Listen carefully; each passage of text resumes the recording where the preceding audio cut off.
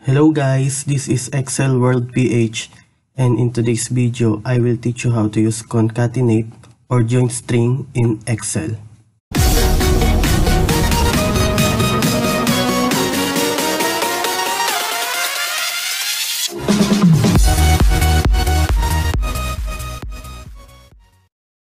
Let's first read the objective. Use concatenate tool and write the full name of the players in the full name column. So yung ginagamit yung concatenate or join string para pagsama-samahin sa isang cell yung mga word na nasa iba't ibang cell. Halimbawa, dito sa particular example natin na to, gagamitin natin yung concatenate para malagay sa isang cell yung full name ng mga players. So, paano ba ginagawa yon? May dalawang ginagamit na tool. Yung isa, concatenate, and yung isa, join string. So, try muna natin yung concatenate. Type nyo lang sa cell na paglalagyan nyo, equals, concatenate, then, open parenthesis. Kung anong gusto nyo unahin dito, halimbawa gusto nyo unahin yung surname, so ito yung i-click nyo una. So ang gagawin natin ngayon, first name first, then middle, then surname.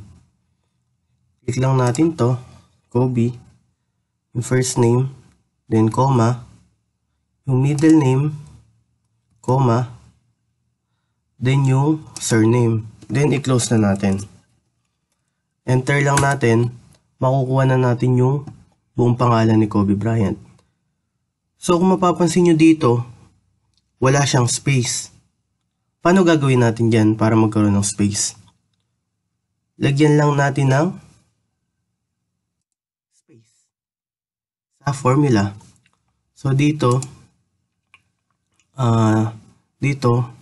type lang natin, after ng comma, maglagay tayo ng yung quit. And then space, then isa pang ganon, then comma. Kung makikita nyo, ayan, basta kasi mag-a-add tayo ng wala sa cell, hindi cell, kailangan parating may dalawang apostrophe. Ay, dalawang kudlit ba yan or quit? Ayan, basta yung dalawang ganyan. Then dito may space, makikita nyo, ayan na yung spacing natin. So, dito sa D7, kung walang ulit tayo, then gayahin lang natin yon. Then, i-enter na natin. Okay na siya. Ayun yung una, yung concatenate. So, tingnan nyo mabuti yung formula. C7, ito, si Kobe. Then, naglagay lang tayo ng space. Then, D7. Then, space ulit. Then yung surname ni Kobe. Next, try naman natin yung join string. So, equals yung first name. Then, type natin yung join string. Ship number 7 and ship 7. Then, yung middle name. Ship 7 ulit. Then, James. Enter lang natin, tulad nung kanina, wala ulit space. Lagyan lang natin ng space. After nitong join string, magawa tayo ng space. Then, join string ulit. Space ulit.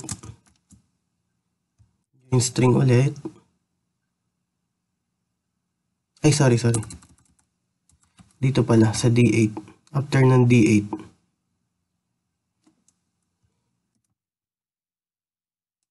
Then space. Then join string, then D8. Then enter lang natin.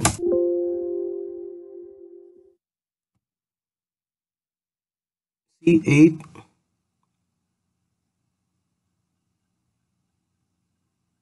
CDB. B8. So, dito may mali. Walang join string. So, dapat lagyan natin ng join string.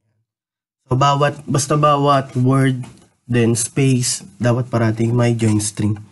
Yan, equal C8, then join string, space, join string ulit, D8, then join string ulit, space, join string, then B8.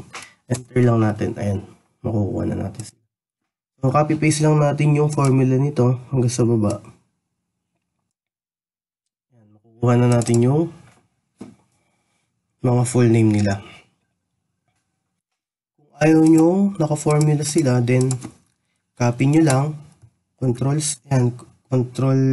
shift down para makuha yung buong column. Then control C, copy natin. Then paste as values lang natin. Paste special, then paste values. Kung makikita nyo, wala nang naka-formula.